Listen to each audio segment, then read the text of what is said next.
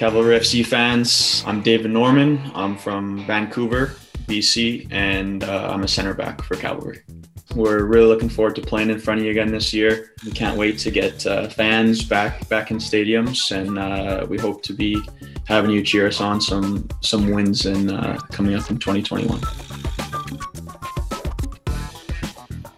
I grew up in a soccer family. Both my dad played and my grandpa was a coach, so I was kicking the ball around at a very young age. Started playing soccer in Coquitlam with Metro Ford when I was age 4. From there, I joined the Whitecaps youth setup at age 9.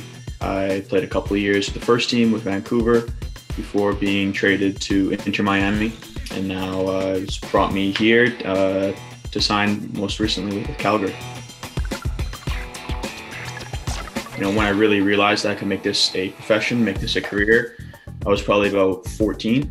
I do remember one dinner actually with my parents. I was in the summer. I was training with a team in Germany called Mainz, sitting down with them, and after playing with some of the top German players my age, and feeling like I fit in and was right there. I remember saying to them, like, there's players a couple years older than me that are signing professional contracts and doing this, and this is really something that I want to make happen. Growing up in the Whitecap system, I was lucky to be coached by the likes of Bart Chauffeur, then Rich Fagan, countless others that really helped me. Obviously, having my dad, who also went through it, I was able to gain some insight from him in terms of what it takes to become a professional soccer player. I get this question a lot. A lot of people think it was, did you practice with your dad? What did he tell you to do? But a big thing of it was just him instilling this love for the game inside of me, being able to tell me stories of when he played, taking me back to Scotland where he's from and watching a Rangers-Celtic game, Rangers-Barcelona when I was only 7.5 years old. So being able to experience those things as a young kid really helped breed my love for the game. I've known Tommy since I was 16 and had some experience playing for him with the youth national teams. Played against him, some of his foothills teams, of course, against Cavalry back in 2019. So we've kept in touch, we've been in contact, and when he showed some interest, when I showed some interest in coming to Calgary, it was really, okay, how am I going to fit in this team?